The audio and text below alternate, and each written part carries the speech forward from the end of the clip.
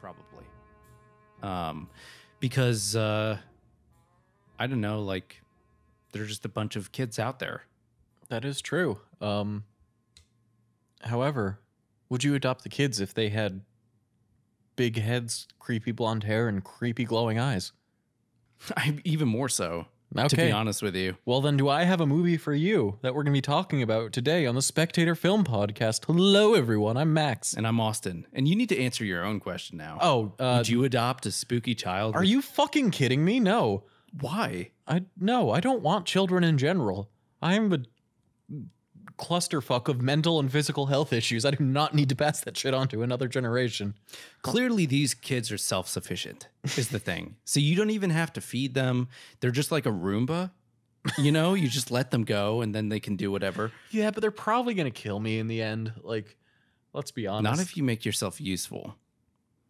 And I probably could make myself useful. And listen, unless they want to know like 101 facts about the making of Repo the Genetic Opera, like, these kids aren't going to find me useful sources of information. Just try to teach them like jokes. Yeah. Be like, hey kids, how does Moses make coffee, huh? Hey kids, do you know Zydrate comes in a little glass vial?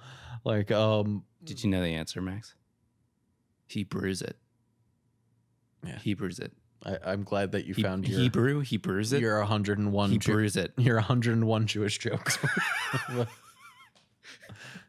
Oh, Mel Brooks, please write that book.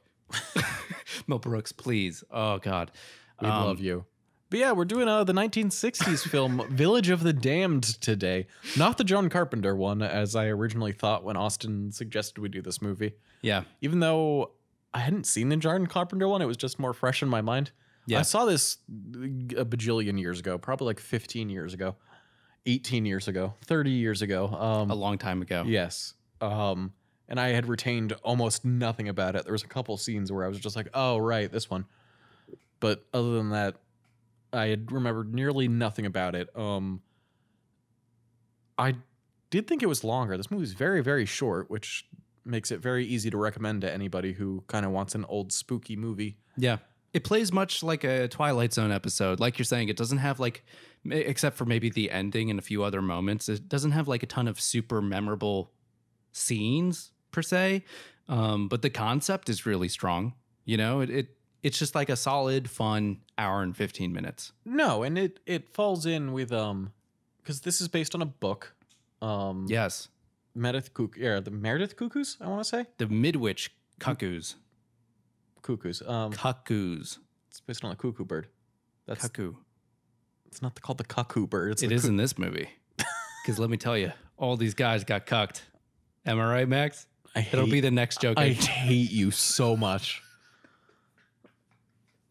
Anyway. I thought you were just being a regular idiot, but no, you were being a double idiot. Anyway, continue with your... Yes, but the author wrote this and my second favorite plant-based horror film, Day of the Triffids. Yeah. Yeah. So he wrote that, and it was named the Medwich Cuckoos because cuckoo birds will lay their eggs in other birds' nests, and then those eggs will hatch and either destroy the other eggs or push those hatchlings outside of the nest so they get all the attention, which is very similar to the children in this. Although they kill remarkably few other children in this movie. Only a couple. It's always the like more implied threat of like, yes, wait until they hit puberty. You won't fucking believe what happens then. Oh my God. Well, that pale white hair. Village of the Damned, the college years. Oh man, just a Porky's remake, except it's Village of the Damned. Yeah. What a weird fucking movie that would be. We don't need to think about that. But yeah, so would you... It sounds like you have a pretty like neutral history with this movie. Yeah. Like you enjoyed it. It's like spooky, good Halloween vibe. It was one of those movies I watched like when I started enjoying horror movies and kind of just faded from memory. Yeah. And I'm glad you brought it up again so I can revisit it. But like, I would recommend it to people, but like, I'm not going to be like, yo, dude, if you're getting into horror, this is one of the classics. But like, if you have an hour to kill and you want to watch something fun from the 60s, like, can't really not recommend this at all. It's very solidly made and incredibly well paced. Like, yeah, it never feels like it's slowing down at any point. Yeah, I would agree. I think my history with this movie is a little bit shorter. I watched it a few years ago for my horror project, as is the case with many horror movies. And I just thought it was sort of similar reaction to you at the time. I thought it was a pretty good sort of atomic era type of horror movie. It plays like an allegory in some ways. Like some of the characters are a little bit closer to stock characters, but the performances were decent. And I don't know. I just think the concept is very strong, though. And I understand why someone might feel the impulse to remake this movie, because it could be very sensitive to change with context and like a change in history and location, right? Although, even if the John Carpenter one isn't that great. well, apparently John Carpenter had a miserable time remaking it. So Really? Yeah, he just did not enjoy it whatsoever. I can tell you the movie feels kind of lifeless. Yeah. Yeah. But I totally understand why someone might do that, because the concept is just really engaging. And I think, this movie is, even though, like you're saying, it's maybe not the most absolutely riveting or frightening thing, I think it has an important place in like a canon of horror, because it is something where it's like you're talking about the idea of like kids in horror, which there's a bunch of movies that use kids as this scary image in horror as like some sort of antagonist, right? Oh yeah, The Omen being the most like Probably famous. Yeah. And I think this movie is a key sort of milestone in that type of horror. And that's something we're definitely going to talk about in the commentary track.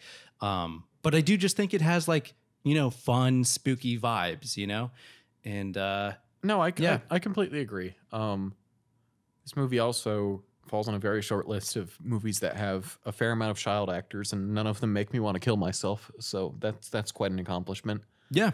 And I would say a fairly strong lead performance by George Sanders. Yeah. I think he is very much almost sort of a relic at that point, because it's the 60s now. But like this feels like a 50s movie almost to a fault. And he does feel like sort of a relic of the leftover like strong male logical hero from the 50s era monster movies. Something that I think we talked about too with like Hammer and their sort of patriarchal heroes and those patriarchal authority figures. We're going to be bringing up probably those comparisons a lot in the commentary track. And I'm glad you brought that up too, because I feel like him being someone who is sort of part of a more bygone era is something the movie is slightly aware of in accentuating his age, right?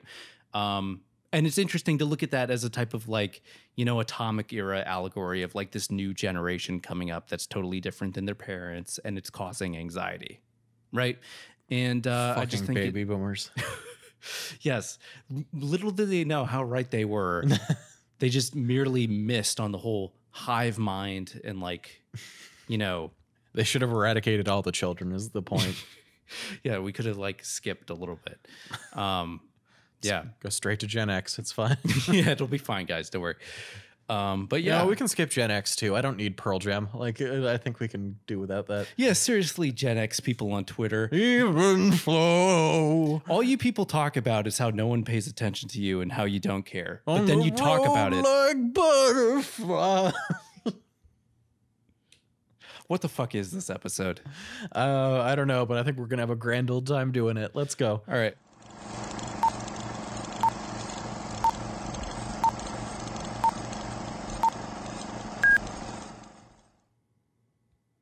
Oh, look at that lion. I love the lion. Look at that real ass lion. You don't get that anymore. Come on, Metro Golden Mayer. Here we have pastoral England, or wherever the fuck this is. It is in England. Is it though? Is it in England or some other part of the UK? No, it is England. We're dumb Americans. We don't know this. No, they don't have the Scottish accents or the Irish accents or the Walish accents. the gibberish that is Welsh. Sorry to any of our Welsh listeners, but get a better language. Come on, man. Gaelic is hypnotizing to listen to. You need to up your language game, honestly. Also, as long as we're starting with just stupid comments, can I just ask what the fuck is up with that pie with the fish sticking out of it? Where? In England. It's just another one of their dumbass foods they got. Well, because England conquered half of the world looking for spices and then decided they didn't like any of them, so they just made the shittiest food possible. We're going to put fish in a pie. The only good cooks in England are the people on the Great British Bake Off. Like, they found all 10 of the people. in England who are good cooks and put them on that one show. Just had Noel Fielding be charming around them. Oh my God, look at George Sanders here. Performance of a lifetime as he just Pretends to have a falls on the stroke. ground. Yeah. That would be pretty fun as an actor, don't you think? I remember, did you ever have when you were in high school, like your teachers would have you act out Shakespeare plays or anything? Yeah.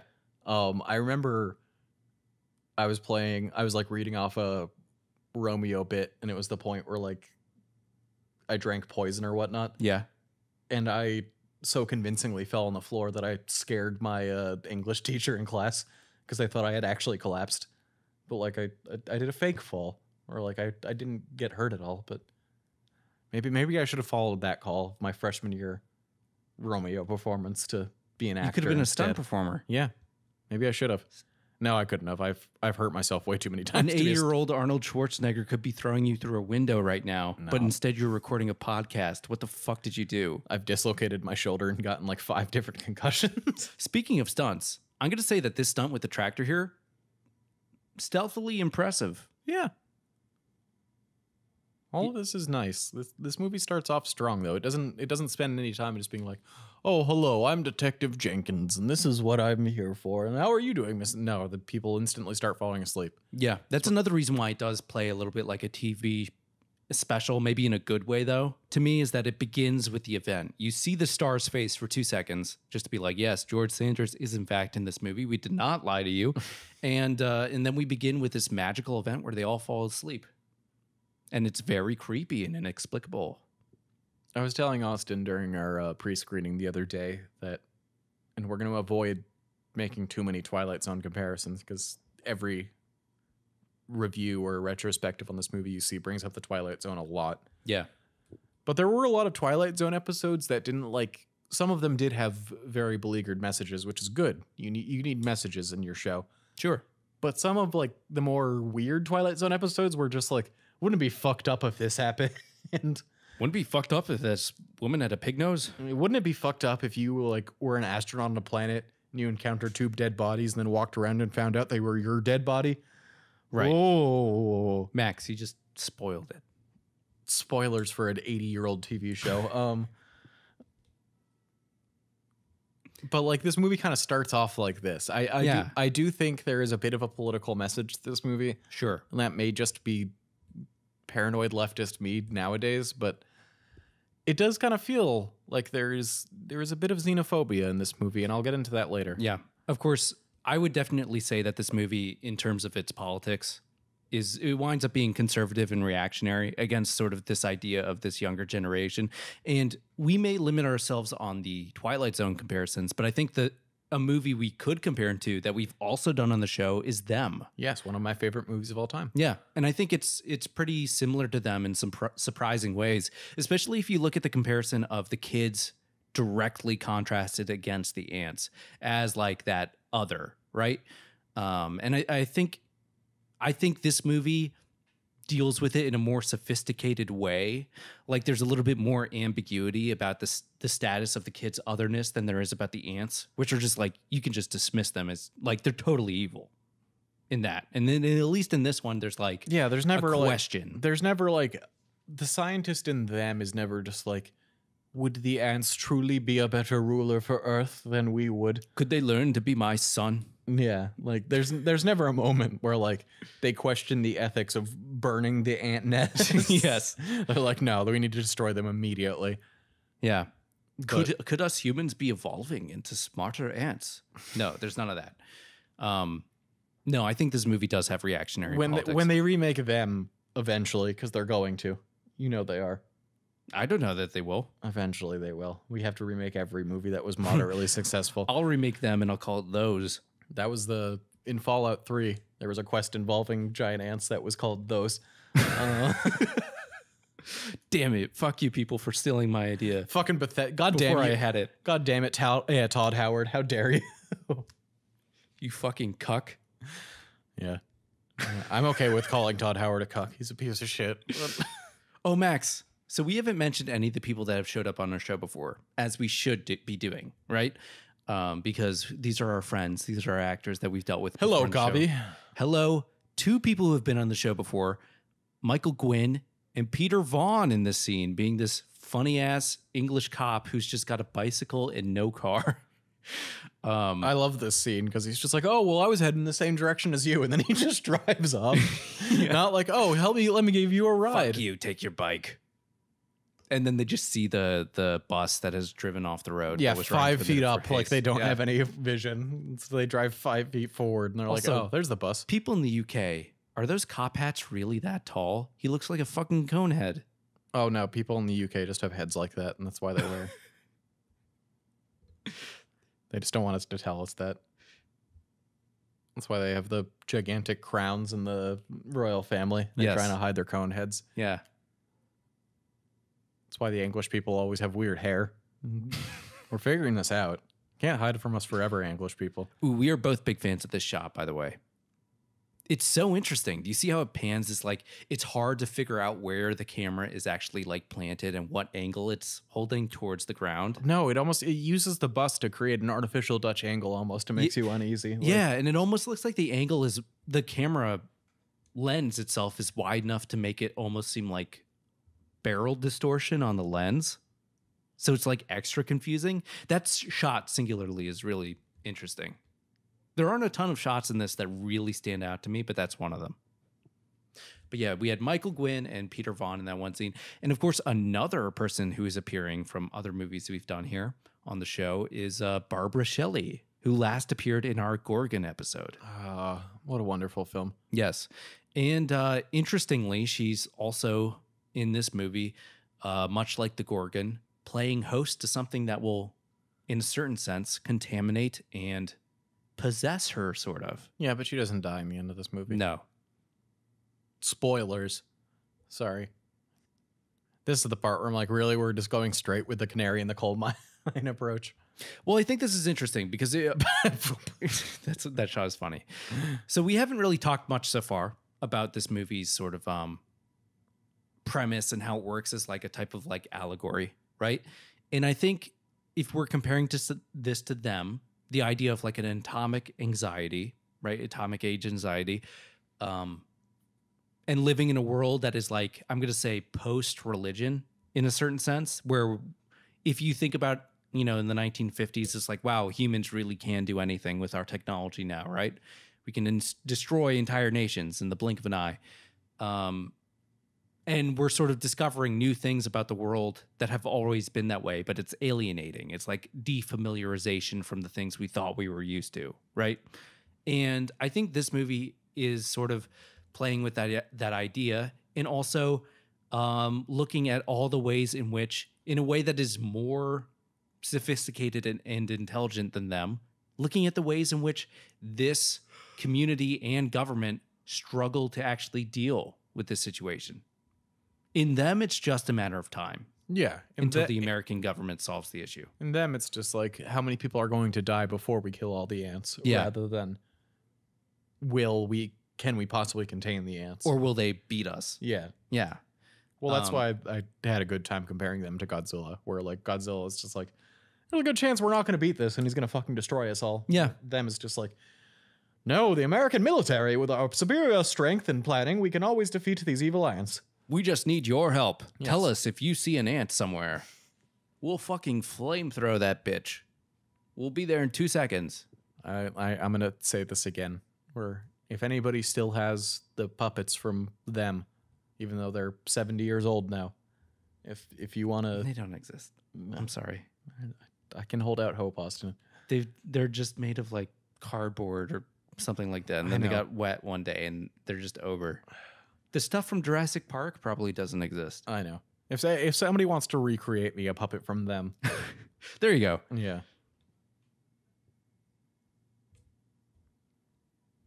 But anyway, I think this is interesting because in this movie, compared to them, I think we talked about in that commentary track how it does that scaling thing where it's like, oh, it starts as like a communal problem where someone goes missing.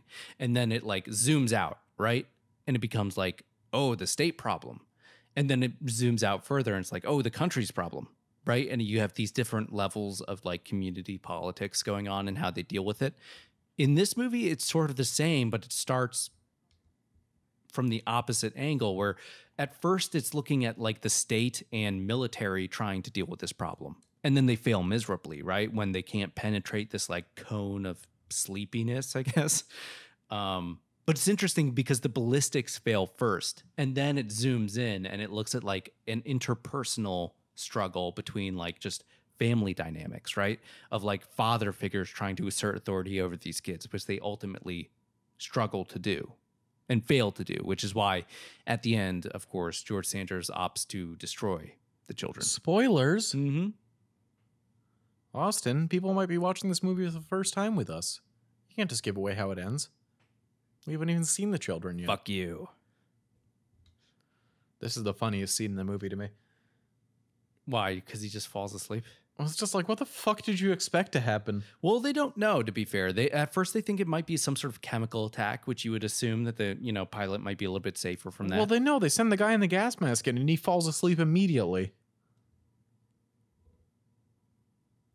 And then they're just like, oh, maybe he's going to pull up. And then there's an explosion in the wrong place based on the trajectory. Yeah, it's okay. They did the best they could. I'm more impressed that the pilot could even get that low without fucking crashing anyway. You know?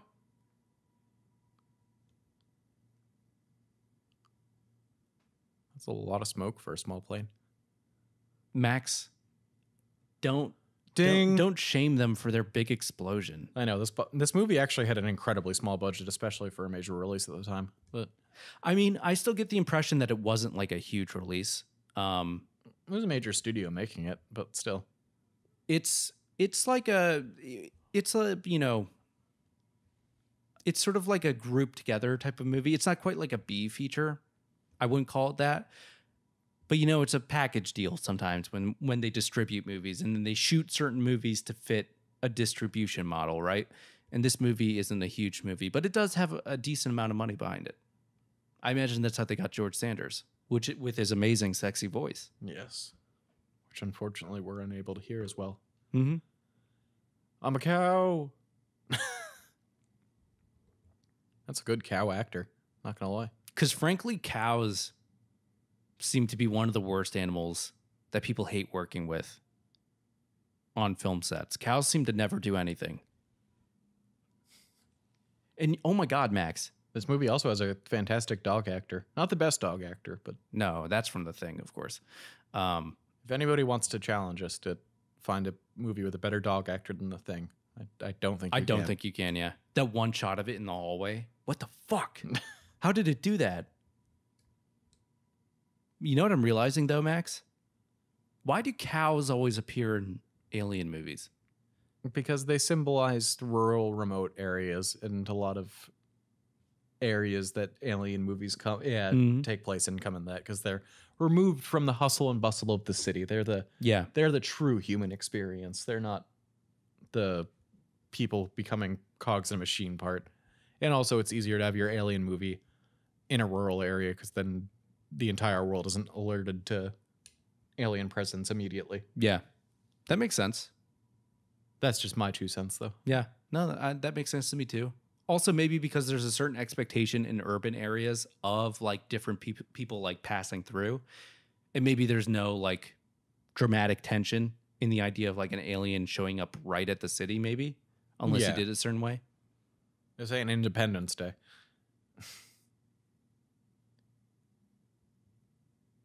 Dog.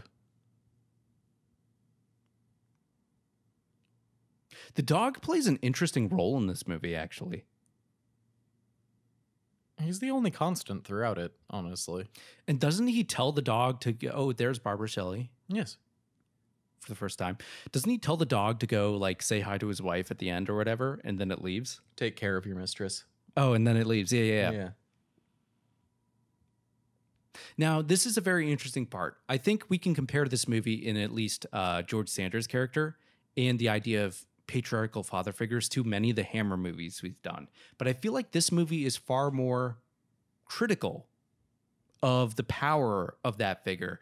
And it really questions about, whether or not this sort of traditional authority figure actually has the ability to deal with this situation. In certain ways, it has a little bit of confidence where maybe this guy is more interested in trying to build some sort of connection with them. Of course, I do think it winds up thinking that they're evil anyway. So maybe you could say that, George Sanders is wrong for doing that. But I think the movie highlights his age in an interesting way because he's not only the patriarchal authority figure, but also he's like an older version of it. And it seems like he's a relic in some ways. They highlight that he's older than his wife in several moments. Yeah. And then I think in this introduction scene with them together, in the way they play off one another, he almost plays like more of her father in some ways. He's like kind of distracted, not looking at her. There's certain moments where he's not like on top of the ball. They don't have the best couples chemistry. No. But I think maybe that's in a certain sense deliberate. Like there's a little bit of a disconnect there, but he's also older and he plays it as kind of like out of breath in some ways, I think it's interesting. I think it's something to sort of reflect upon with this movie. She's much more vivacious in this movie than he is.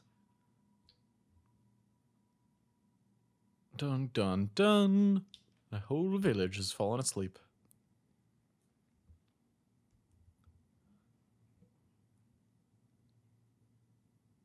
The military's coming in to secure things.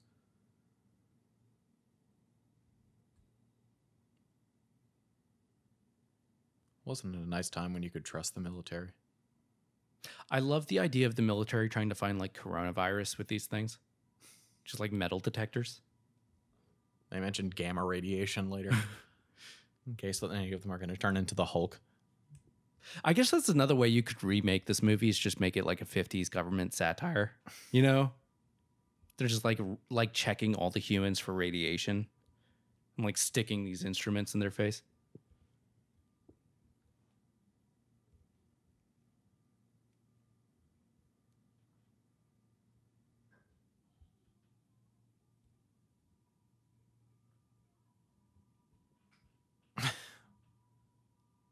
What the fuck is she talking about? With what? Are these people from the telephone company?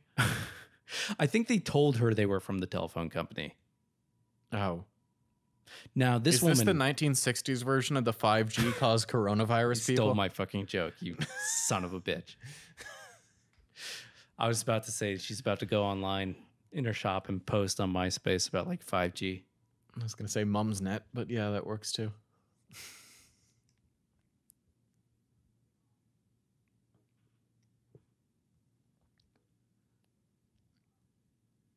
Why do you think Michael Gwynn is wearing outfits that are too big for him? To make himself look fat. No, he doesn't look fat. He just looks nervous. Well, I mean, that does fit his character. He doesn't really have a character. He's very good in Revenge of Frankenstein, though. I thought you were going to say Revenge of the Nerds for a second. I was just going to be like, wow, I misremembered that movie a lot. That'd be very fucking weird. That's one of those movies along with Weird Science that I saw when I was a kid for some reason and like didn't pick up on how fucking bizarre they are. And like rewatching them, I'm just like, Weird Science sucks. It does. So many of John Hughes things like just suck. They just suck ass. Weird Science is just like such a disgusting, pervy, weird movie. Like it really is. I like the fact that the Mad Max biker is in the movie. That's about it. I will say one thing I like about the movie is that when they flip the switch and then shit starts to go crazy, like everything goes crazy and the dog is like crawling on the ceiling. Yeah. I enjoy that moment. Also, the Oingo Boingo song is a banger and better than the movie itself. I don't remember it, to be honest. Weird Science. Oh, come on. It's great. Sure. I just think that movie sucks. Got any other hot takes about fucking John Hughes for us? No, I do. I know there's a lot of backlash. I'd still enjoy Ferris Bueller and Ferris Bueller's good. Yeah, I know this one has a huge backlash again. I do like The Breakfast Club still. I think it's for what it is. I think it's a very good movie, an example of the genre. But I don't know. It's just so weird for a movie to actually treat like. I hate the ending of it. I hate the fact that like the proto-goth withdrawn girl has to like clean herself up and like look all pretty. That's always the dumbest shit, you know? Speaking of cleaning yourself up and looking all pretty, or not at all, actually. Here's another interesting moment of like performance where I feel like the performance of gender, and specifically once the kids arrive in the movie, the performance of childhood is a very big part of this movie. And one of the ways that I think they sort of depict George Sanders as a kind of like older, out of touch, maybe husband, is his obliviousness to his wife's incoming pregnancy, where she's doing the whole thing, right? Where she's like, I am eating anchovies dipped in peanut butter with pickles. Yeah. Right? And he's just like, oh, do you see this plant here? It's fucking brilliant. I love this flower. It's a plant that I put with some other plants, and now it's a plant. Yeah. And she has to like come out and tell him that she's pregnant after weeks and weeks. And the fact that the people in the shop know, the old ladies, before he does is interesting to me. He seems a little bit like disconnected, right? And I feel like that sort of plays with the type of tension that the kids in this movie play off of, because they sort of rely on initially a threat of like impotence to this patriarchal authority, right? I mean, we joked about this earlier, but this movie essentially is about all these dudes getting cucked. Right? That's really why it's called the Midwich Cuckoos, but it's not the kids, it's the parents. You really the need to dads. give up on that joke, man. I never will. But I'm not wrong, though. As we've talked about in many of these movies and a lot of those Hammer movies, we talk about like sort of the Oedipal sort of cycle of character progression, where the sort of possession, specifically sexual possession of a female character in a movie will often synthesize with a moment where the male lead will like reach a certain point in their arc where they've reached maturity, right? And this movie is sort of like challenging that, where it's like dispossessing the men of the women that sort of sanctify and legitimize their patriarchal authority for them. And that's why the children initially, that's part of why they're so threatening to them. And let me ask you an interesting question here, Max. Do you think that the aliens are the kids or the parents of the kids?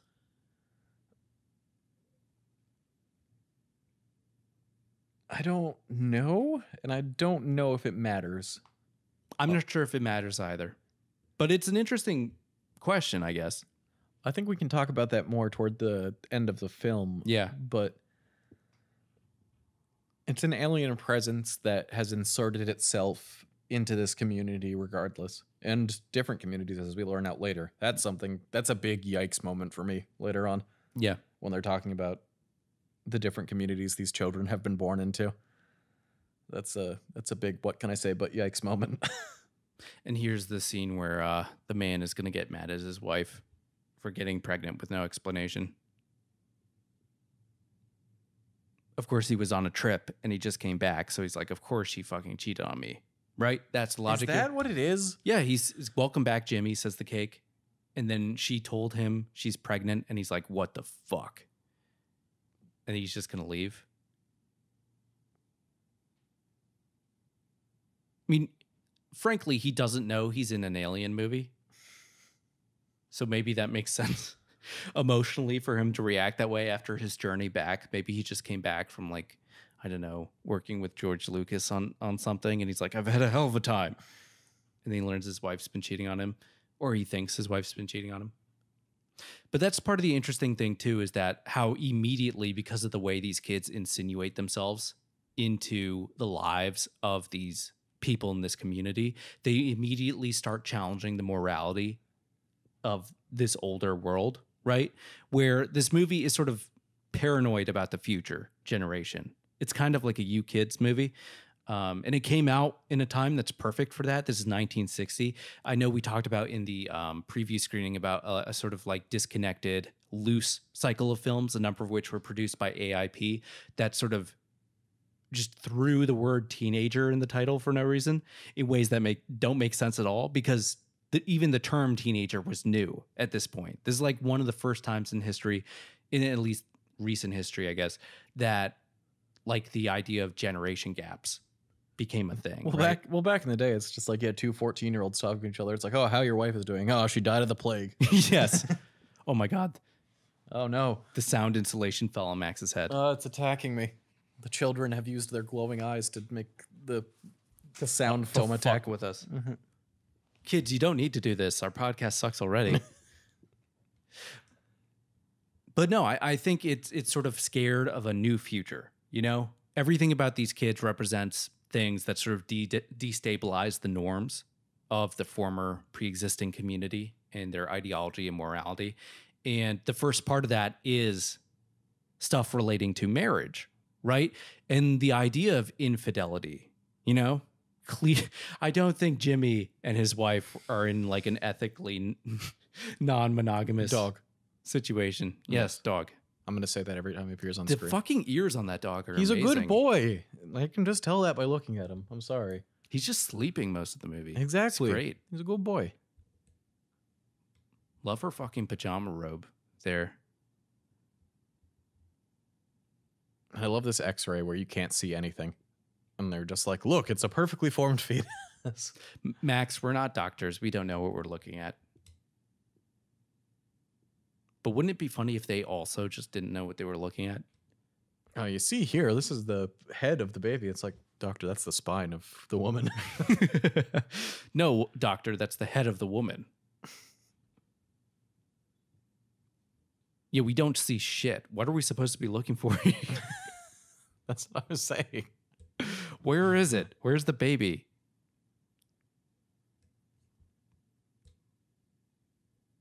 And of course, that's another way that immediately the kids start interrupting and destabilizing our sort of like normal idea of like not only children, but just humans, right? And this is where they start to be something that's related to them, their unnatural conception, right?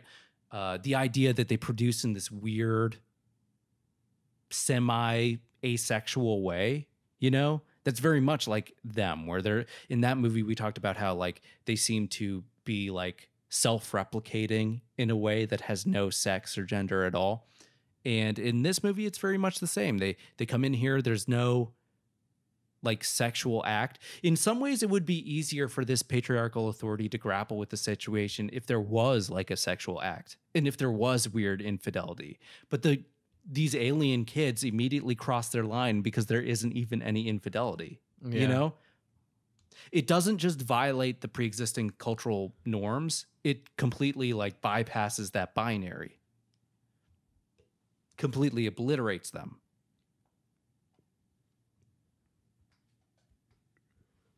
And the fact that George Sanders seems to be a step behind his wife in his concern too is interesting. Well, he's like, he forces himself to be a step behind everybody else by presenting it as him being the rational one the entire movie. Yeah. Like later on, we get the military people being like, we should probably just kill them all. And he's like, oh, but science. We have to think of science. And everybody kind of grudgingly goes along with him eventually. The weird thing is that I want to agree with him in some ways. It's no, just you that understand. Yeah. In this kind of movie, you want to root for the guy who's just like, no, we shouldn't blow things up. We should be science. But like, the kids are all just little shits who you can't trust at all. Well, that's the thing, is that the movie does have those fundamentally reactionary politics. So it does kind of stack the cards against that position anyway. Even though it's like, well, if we're talking about this in any sort of real ideological sense, empathy is the way to go, you know? You can't just destroy other humans, like, because they were weird or whatever. Unless you're the Soviets. We'll get to that later, though. That's something I wanted to re-examine and going back to this, because I think I might have misheard the dialogue or something. But What?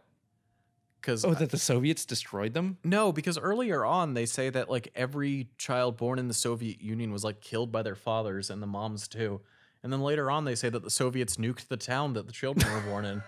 So I'm just like, wait, did they just nuke the town for good measure? And then Jeremy Corbyn pissed on them. He pissed on all the corpses, and then he ate them. He ate them in his toad in the hole. There was little Soviet boys in the hole that day.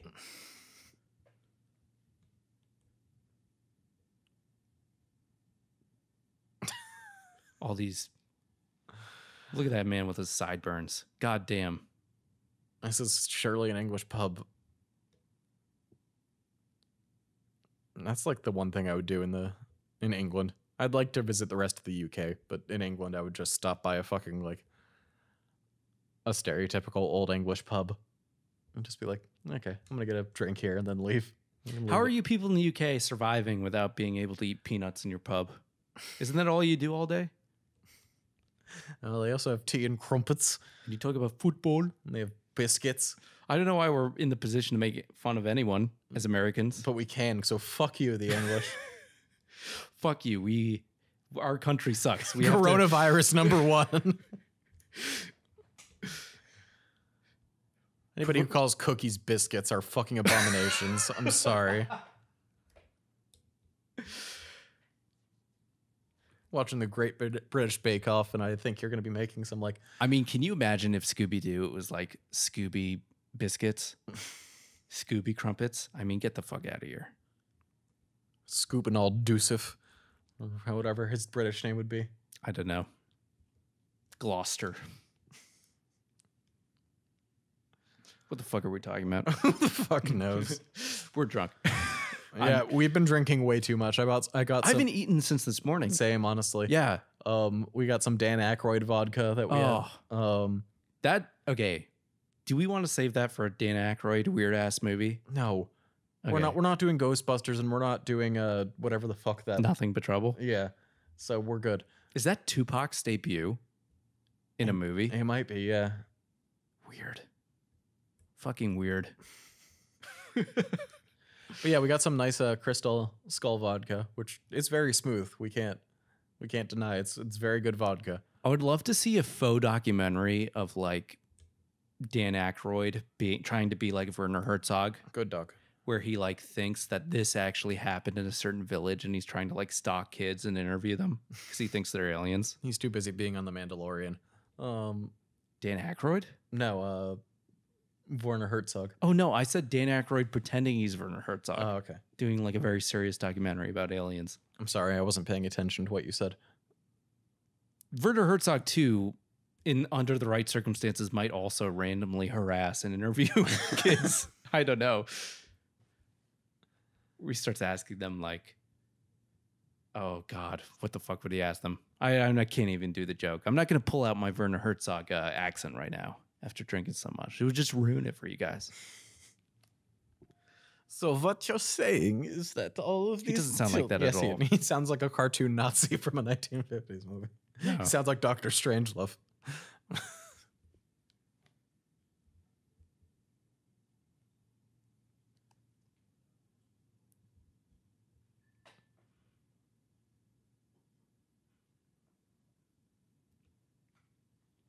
What do you think George Sanders is a scientist in? He apparently knows lots about quote-unquote hair groups, but also plants. Yeah, I was going to say, he seems to be a botanist based on his like being like, oh, I crossbred this plant with this plant. Oh, here we have this scene where she's going to stick her hand in the pot. Because she spilled the milk? No, because the milk was too hot when she gave it to him. And as we see, they only ever use their powers for self-defense in this movie. Sort of. The movie seems to suggest that they go too far. And in some moments, the movie seems to hint at the idea of like pleasure, like a sadistic pleasure, perhaps. From David, I think. Who I think he gives a very good performance, that actor. Oh, what the fuck is his name? I should say this. That particular actor, they're very lucky they got him. Because I think you said that the kid performances in this movie were good. Yeah. But that actor in particular is quite talented at giving unsettling kids performances. A year later, he would show up in the fantastic movie The Innocents as the child in that. And The Innocents, for anyone who doesn't know, is by far like the most notable sort of turn of the screw adaptation or type of story in film. That movie is fantastic. Also, I think somewhat reactionary in its politics, but it remains a beautiful, fantastic movie nonetheless. Oriental ingenuity. Yikes. These Chinese people really made this box fucking confusing, don't you It's think? very hard to open. Yeah. Those fucking weirdo Chinese. That's why we the English are so much better. Let's go eat some meat pies now. Let's go eat some mud. I did not expect to come out swinging at the English so hard today. Why? I don't know. It's always a good pastime.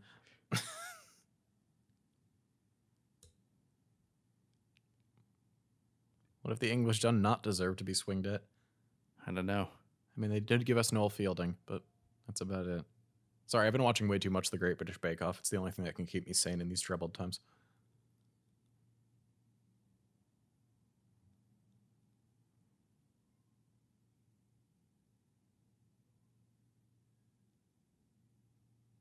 Do you think there's any convention with the naming here? Because we have the lead kid, if there is one. Yes, this David. movie is made by the Illuminati, and this is supposed to be David Cameron, and it's going to tell us that David Cameron is actually a lizard person, and he was controlling the British government. You did make a joke the other day about like how this is somewhat similar to like dumbass Illuminati reptilian ideas. Crossbreeding with humanity to... Yeah. And obviously that was a joke, but I do think it's similar. It's interesting if you look at how paranoia takes like comparable forms, you know, because this movie seems a little bit more intimidated by like, you know, youth culture, change, like an imminent youth culture that we hadn't experienced before. In the idea of like different values that are totally contrary to yours. In a way that is not quite towards communism, but also maybe leads that way slightly. Oh, you know? well, we'll get to the communist things in that movie later. Well, I mean, I think this is actually a good time to talk about it because this is the moment they sort of prove their point where it's like they talk about the collective nature of these kids, the hive mind, right? Which is also another similarity to them, you know? The idea that they do not carry forth that like Western rationalist and even more so than, you know, English American idea of like individuality, you know, where perhaps more so than the UK. Oh God, here we have the eyes.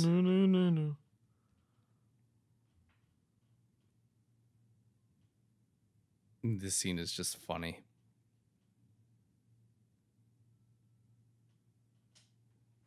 My question is, if it takes just one to hypnotize him, why did he go into the other room first? I think they're young, so their powers haven't completely developed. There you go. Yet. Yeah. And it shows you that all of them can do it, not just one. Yeah, and like later on, there's nothing you can do to snap the people out of it, but like we see that he can snap the mom out of hurting herself by slapping her on the face. Yeah. And the kid was he was trying to escape it by going into a different room, but... And as we learn later, their powers are growing because they said that they were scared of airplanes until they That's true. realized how to extend their range to be able to get them. There's something interesting too about like the nature of the aliens' behavior where this movie, I think it is reactionary in the sense that it views them ultimately as like objectively evil, but it does to a reasonable degree try to motivate some of their actions, right? Like you said, they seem to act out of self-defense and then sometimes just go too far in certain situations.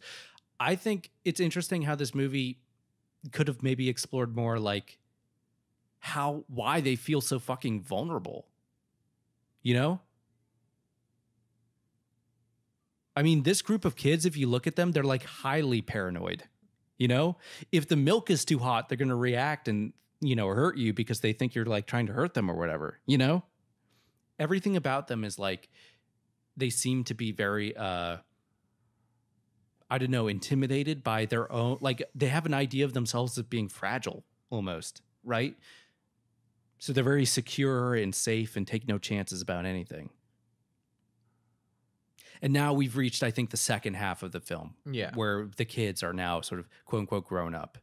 And I think that's also a very interesting thing here in how these kids sort of, I don't know, make themselves a little bit more intimidating, where it's like they do not perform childhood at all, you know? Yeah. Like they are totally self-sufficient and they don't need the parents for anything, which is maybe part of why they also sort of work as a type of like memento mori for the parents because it's like a reminder of your own incoming death and replacement by this new generation. It's like they don't even need you anymore, and they're 5. They're already like child adults, you know? And that's disturbing to everyone. And of course, it also upends. That could be like that's something I'm starting to see that as the Zoomers, as they call them, slowly get older. It is interesting to see like them be aware of social problems long before a lot of people in our generation were, like relative to how old they are. And like that is, I would say, a semi-universal fear is just like the youth outpacing you in usefulness. Yeah. But and I can get that. But this movie is so short, it doesn't have a whole lot of time to explain or It's just expand upon that fear. you know? Yeah. Yeah.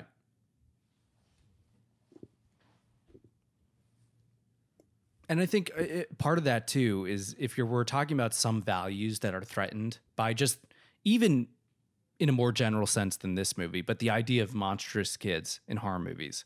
One of the ones that particularly presented here in this movie is threatening is the idea of like upending the nuclear family, right? They totally subvert all the like functions of the nuclear family because not only are they self-sufficient, but because they, like George Sanders is saying in this scene, they sort of asexually reproduce themselves. And that's another weird thing that we sort of talked about before, but in a psychoanalytic sense, at least, if we're looking at this movie as, you know, a type of anxiety over an impotence of the patriarchal authority figures and their lack of their ability to grip with this new generation and this sort of deviant culture that's created because of them, it's sort of this weird incestuous thing too. Semi-incestuous, psychoanalytically, of course, because the idea is that these children reproduced without the presence of the father, right? And got between them and their wife. And then also, in particular, the case of George Sanders, his wife is younger than him anyway, and sort of has a greater awareness of the weirdness of them, which is something we've talked about in plenty of horror movies, the idea that women are sort of like they're considered open. That's something we talked about with Carol Clover's book a lot, Men, Women, and Chainsaws, and how they're sort of open to possession and the supernatural in a way that men are not. And actually, this movie emphasizes that even more so because Barbara Shelley's character's name is Anthea, which I was like, oh, that's a conspicuous name. Here we go. Got a town in Australia. Oh, they're pointing out all the different locations where they say there are different colonies even. So they even look at it as a type of like colonizing invasion, right? But anyway, just to finish my point, I looked up Anthea because I thought that was a conspicuous name, right? And it turns out it is of Greek origin and it means blossom. So typical, female reproductive imagery in that name. Oh, is this the scene where they said the Soviets like nuked the children? No, that's later on. Oh, okay, they did say it.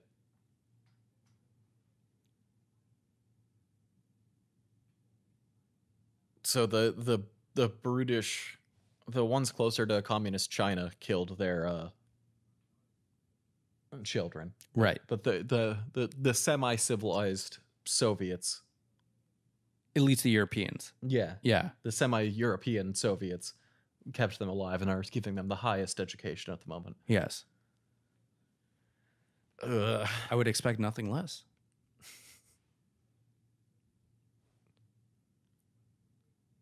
That's not how mutation works, buddy. It's not just like one great leap forward. It's like a bajillion different leaps in different directions, and occasionally one of them sticks. Subtextually, like you just said, it is all about that one great leap forward. Am I right? Am I right now? Just firing on all cylinders with these jokes today. That's why they come here for those. That Chairman Meow. Chairman Meow. Apparently, like, that's the name the vets hate the most because they see so many fucking obnoxious hipster. Like, there was some AMA about, like, on Reddit, people asking vets, Like, what's the most annoying pet name you get? Chairman Meow Chairman Meow is the one that, like, for cats. yeah, people are just like, you're not as fucking funny as you think you are. Can you imagine if Mao was alive to see himself like turned into like in cartoons or whatever online, like I don't know, like an e-girl with like cat ears. He's like Chairman Meow. How fucking weird that would be.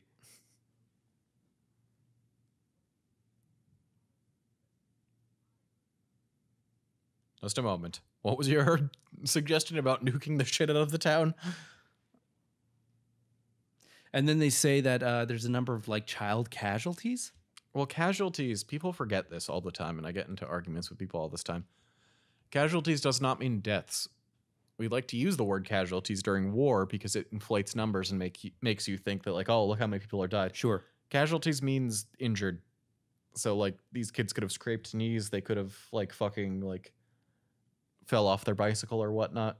But as they say, nobody's died yet.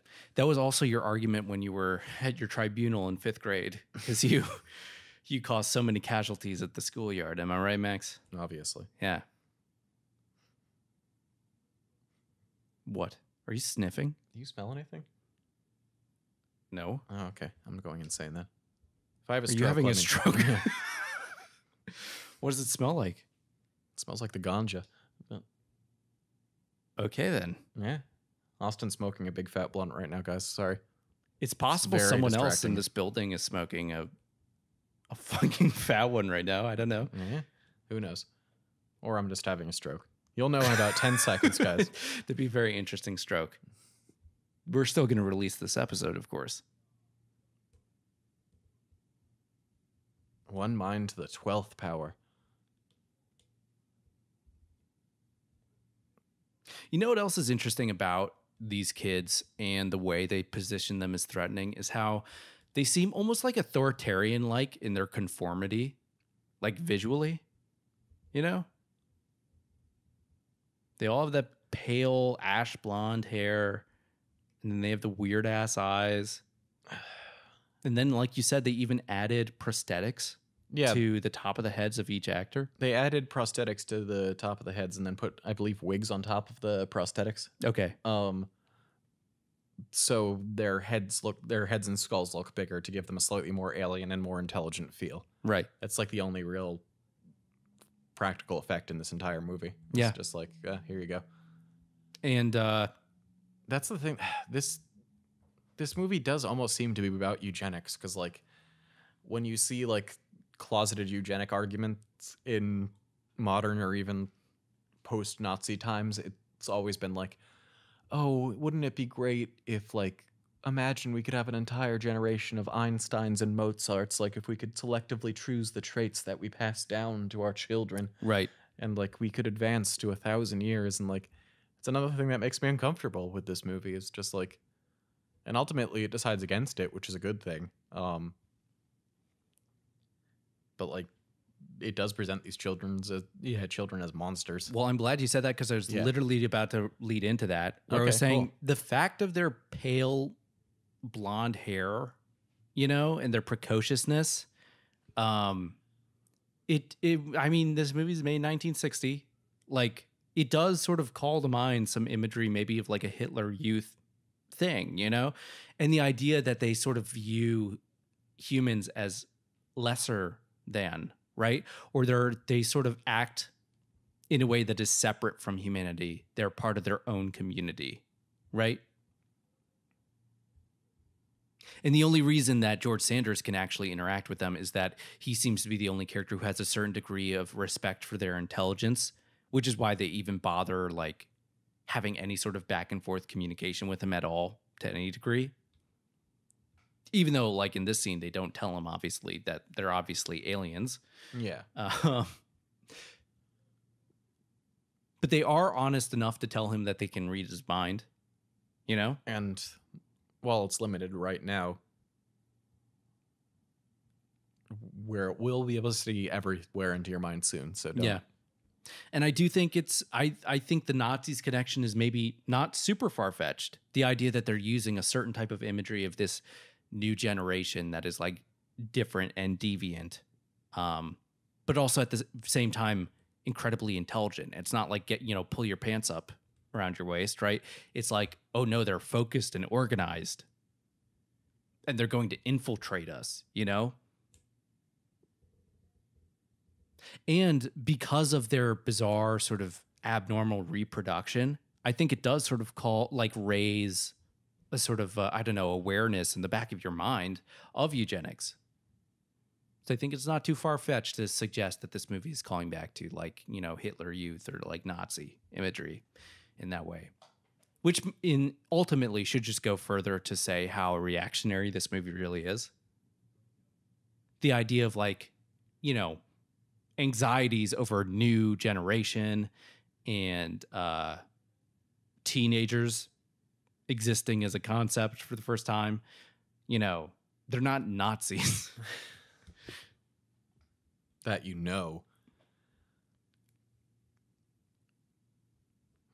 maybe the book started off, instead of Midwich Cuckoos, it was just I was cucked by a Nazi. And then the publisher wouldn't do that. It's just like, okay, whatever. Oh man, not Nazi punks cuck off. Is that what it is? How many times can I do it, Max? Enough to make me want to jump off your balcony, Austin.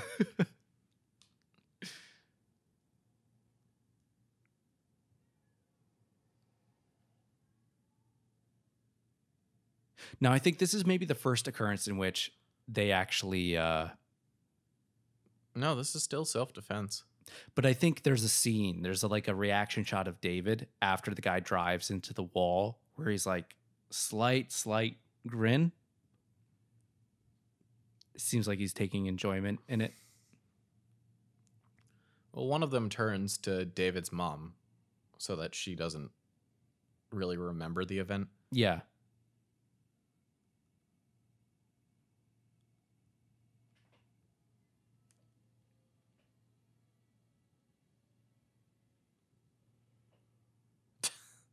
Oh no, he hit a box of fireworks in front of his car. Oh, there we go. There's a little bit of flame.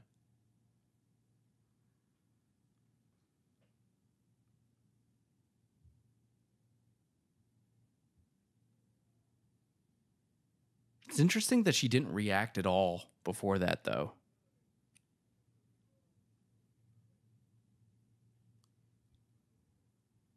But again, it's interesting how in this community we get all these different interactions, right? We now have a new interaction. Look at the guy on the right. Oh, the guy who looks like he's about to fall asleep. Yeah. But we have all these different communal interactions at different levels of the community, whether it's between the person buying stuff at the shop or between a husband and wife or between people at the pub or in this scene between somebody trying to give testimony at a type of trial, a local trial. And the kids subvert the normal working of things at every level, right? So much like them, but in a way that's more interesting and sophisticated than them, the kids sort of infiltrate and contaminate every single sort of ordinary working of this community.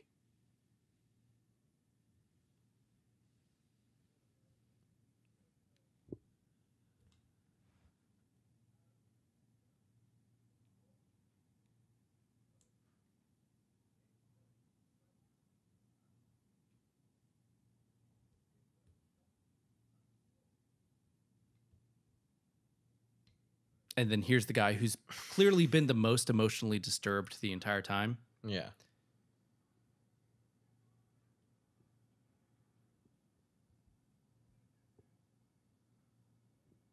This is a town of like 20 people, so you should know him.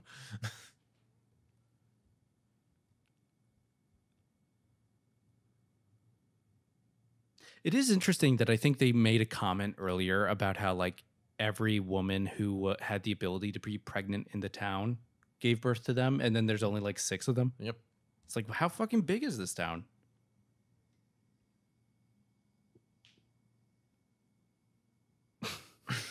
Just sneaking out of a bush to assassinate some kids. Here we go.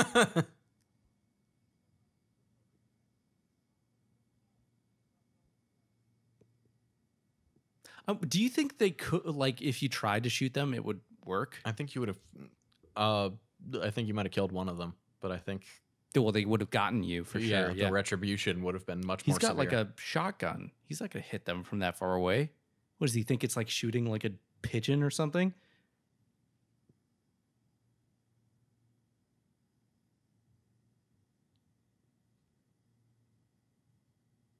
It definitely has to do with the proximity. And this is the thing where it's like, this is not self-defense.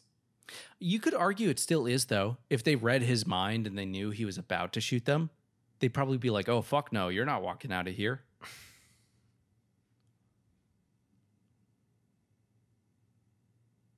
Max, do you think this movie has any history in the goth aesthetic? No. Are you sure? I think in somewhere in the way, way prehistory of Gothism. You mean like Visigoths? Like the people who sacked Rome or whatnot? The people who sacked Rome were all just a bunch of kids who convinced everyone in Rome to just light their houses on fire.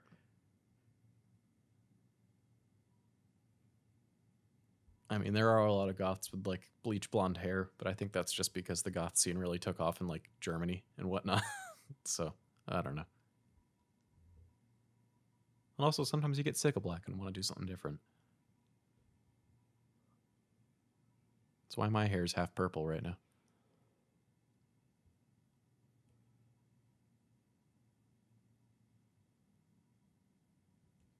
Did that kid have a pin on his collar? Did you see that? Oh, no, it's just a button. Never mind.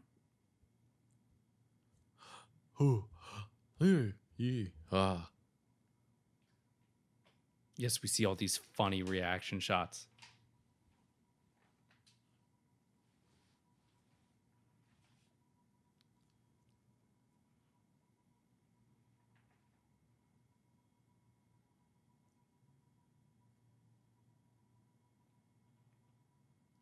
Now, Max, what would Yes. you do if you had a kid Okay. and they started doing this shit? How would you handle it as a parent? Leave. You just leave? What would you do with your significant other? Well, like this, like as we say, like as he says numerous times, this isn't his kid. If I'm him, I'm moving to Paris. Across the English Channel. Starting a new life. Find a new wife at a coffee shop somewhere. Max, for real though, I'm serious. What would you do? I am serious. You just leave? You just leave your significant other to deal with it? That's what, do you nice. think I'm gonna put a time bomb inside of my teaching bag and think of a brick wall and hope they don't kill me before the time bomb goes off and kills me? Well, I would hope if it was the right thing to do. I'd just wait for the British government to develop a 70-foot long nuke thing that could take out. You're not in the UK. You're in the US. Still go to France and marry somebody from a pastry shop. Do you let them destroy the US? Yeah. I don't know what I'd do in that situation. Well, then why did you ask me the question? Because we're on a podcast. Fuck it. I'm just going to ask you a bunch of questions. Oh, yeah. And here's the ones where the Soviets nuked the town that the kids were in. An atomic shell. Yeah. I totally missed that. They tried it out yesterday in Raminsk.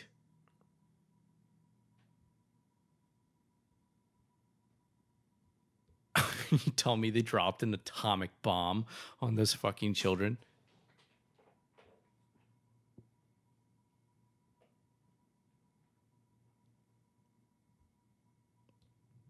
It's weird how they also talk about them as like a contaminant, you know, or like almost like a pandemic, right? Where it's like, oh, you couldn't alert any of the people there to leave without like alerting them. They like, oh, I think parasite is a very good term to describe them, Max.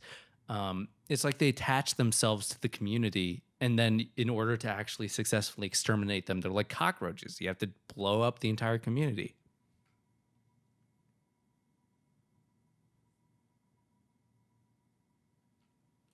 A brick wall. You know what, Max? If I had a kid like this, I'd be like, listen, I'll help you destroy the world, but tonight we are going to Las Vegas.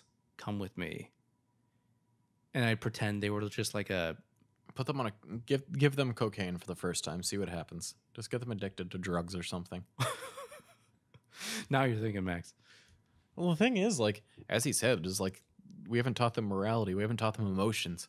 Give them drugs and see what happens. Just have them make. I wouldn't give them cocaine. I'd start them out with alcohol. Give them acid. See what happens. Just No. go real crazy. Oh my God, that'd be awful. They just project their weirdness out on everyone. Frankenstein mob happening. Looks like a straight pride parade. Just a group of like 10 men walking in clothes that don't fit them properly. Yeah. Why did none of their fucking clothes fit them? I said that as a joke, but literally none of their jackets fit. So they're all drunks whose wives have all been cucked. No, they've been cucked. I don't know.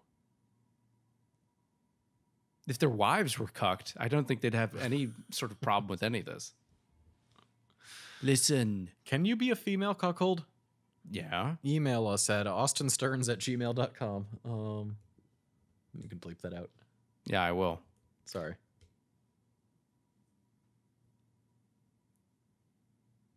But the answer is yes. Totally can. I don't know. I've only ever seen it be used as a male term. Is cuckolding sexist?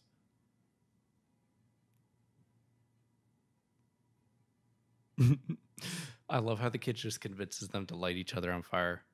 They'll just light this one guy on fire. Oh, they only light this one guy? Yeah. Do you think there's something specifically like intimidating about English kids in these horror movies?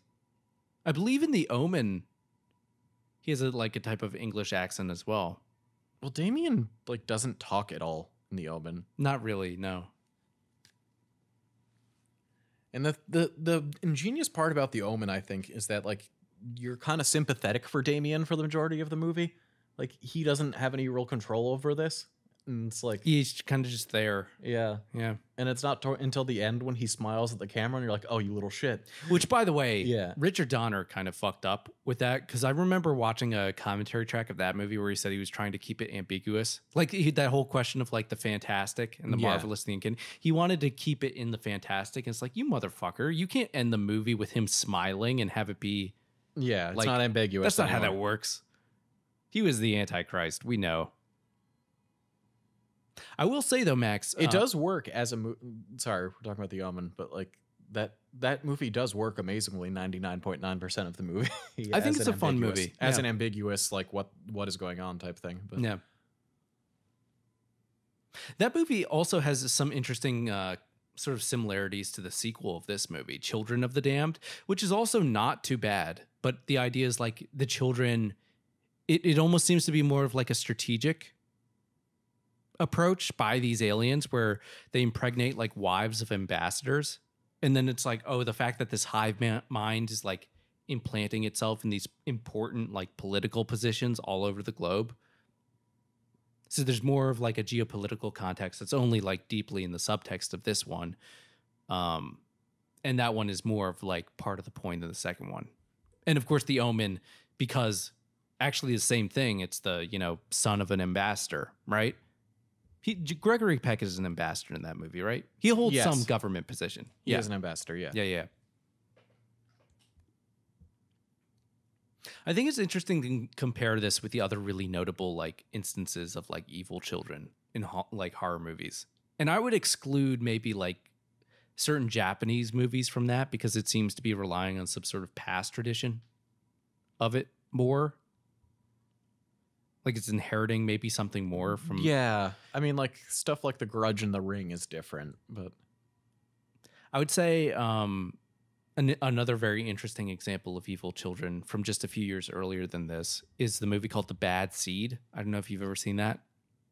That one's interesting because it's a very different approach to, I don't know...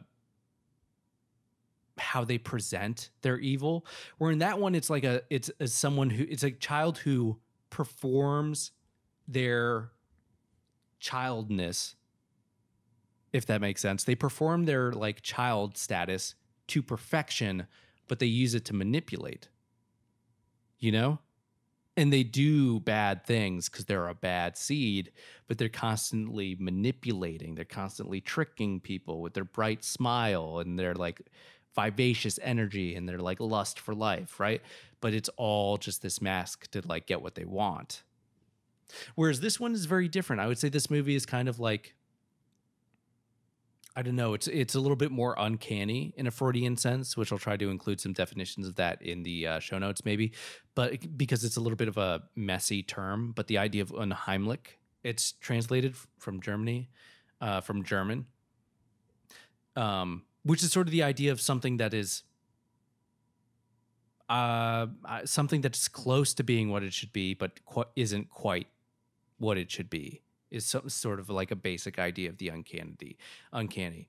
So like ideas of the doppelganger are like a perfect example of the uncanny because it's something that's, you know, like you. It's very similar to you. In fact, it's a perfect copy of you, but it isn't you. And therefore it's highly disturbing. Or at the very least, very weird. Max, if you met a complete copy of yourself physically, how weird would that be? And they even had the same dyed hair. Can I have sex with it? No, because they're not you. You don't know if they're bi. Okay, well, I'll ask them. Sure. I mean, you could ask them. Wouldn't you have sex with a clone of yourself? No. Why? Because I'm straight. Well, one, that seems like a you problem. And two, just saying. Be something to try. I don't know. I don't think it's not any more gay than masturbating, Austin. It's not like the fact of it being gay. It's just that I would not be into myself. You're missing out, man. That's all I'm saying. And then we have the colonial language again, by the way. We're going to form new colonies. Why the fuck is he wearing like a expensive outfit? I just want to see these like a movie of these kids in high school. I think he was planning on going out to like the theater or something with his wife. Oh yeah.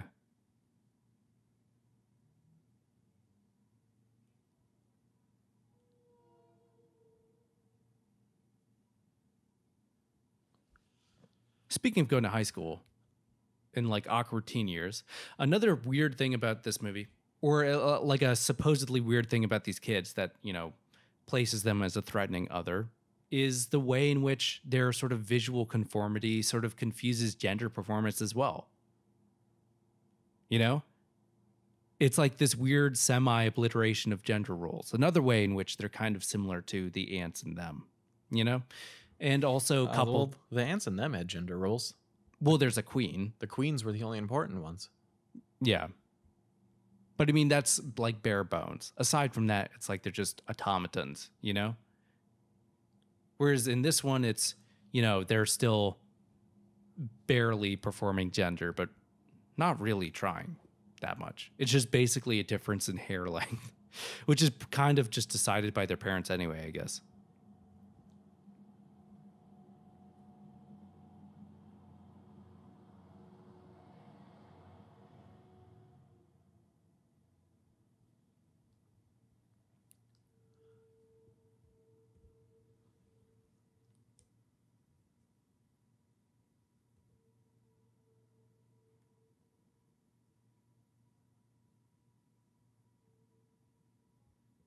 Oh, and here he's saying goodbye to his wife. How romantic. Aw.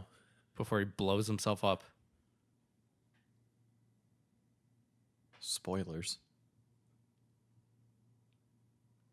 Anybody who doesn't want spoilers for Village of the Damned, skip to this time code.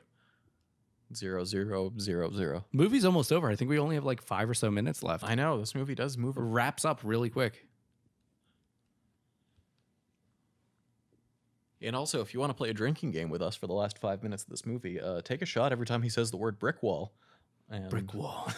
Brick wall. It almost looks like he's transforming into a brick wall at some points because they do the fade for so long. I believe he said he was turning into the Thing from the Fantastic Four. Yes, that would be great.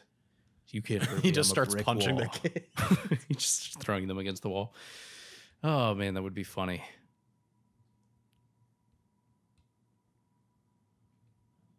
Do you think it'd be cool to see like outrageous violence against kids in movies?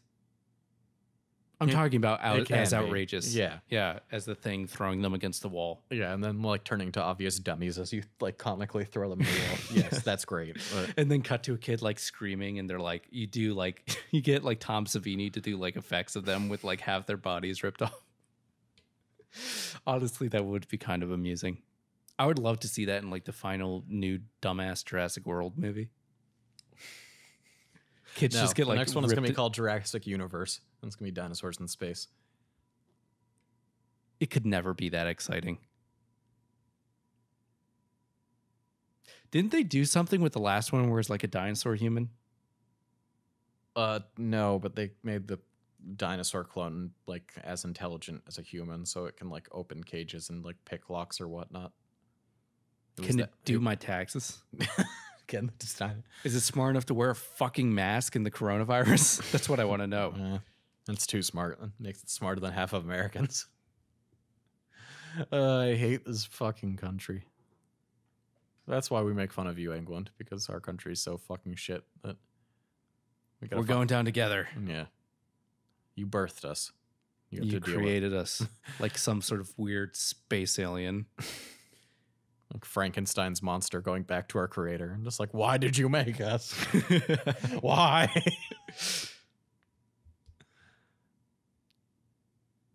Brick wall. Oh, last time I can say good boy. Okay, here's a little plot hole for you. They tell the dog, he tells the dog, go see your, and he says, old man. No, you can't come. Look after your mistress. She's in London. No, I know, but the dog kind of knows what's happening and just lies down and looks sad.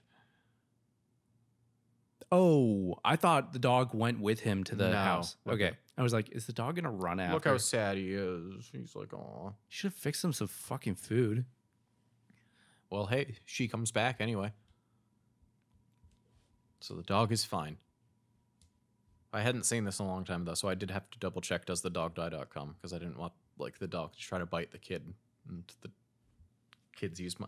Because that's like a stereotypical horror movie formula. Yes. Of like, the animal dies first to show that there's a threat, and then you kill humans escalation of after. stakes. Yeah. Yeah. It's always the most lazy thing, too. It's interesting they did it because it would be a very easy move for this movie, you know, to show, like, again, that domestic struggle, upending, like, a type of nuclear family. Oh, of course they got a dog. Well, oh, God, the dog is going to get it.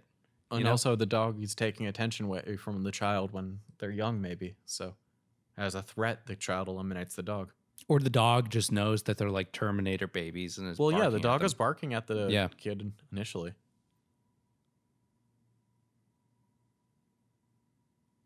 Honestly, I think do you think it would be more realistic if the kids got in a fight with a cat?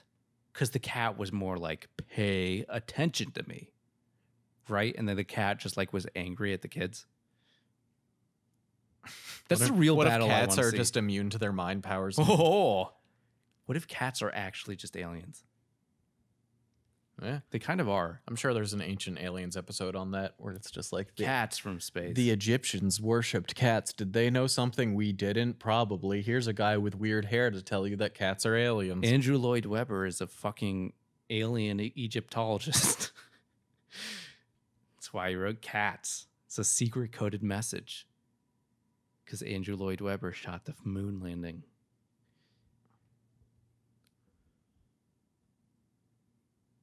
I think George Sanders' reaction shots here are like hilarious, where he's like sweating, trying to think of a brick wall. A brick wall. A brick wall. Have you ever thought of one thing so hard that you were sweating? Well, like, that's the thing. Whenever, like, this happens a lot. Whenever, like, telepathy things, it's a big X-Men thing. It's just like, oh, I have to maintain my mental fortress. That's physically impossible. Your brain can't do that. Like, Right. Your brain is thinking of so many different things at any given time. Like, you can't just be like, I am only going to think of this. The only way he could have done it maybe is like to drop acid. Yeah. That would have maybe fixed it, because the kids would be like, oh, what the fuck is this? Why are you thinking of a squid skateboarding while smoking a joint? Is this our escape plan out of here that you promised? I don't know how that's going to work. Unless the squid is a metaphor.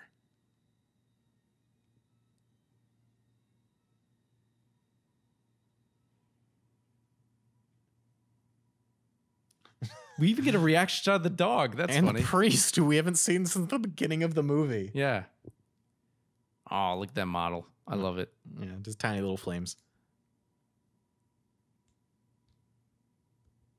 So yes, George Sanders ends the movie by deciding that the risk is too great and the children must be destroyed.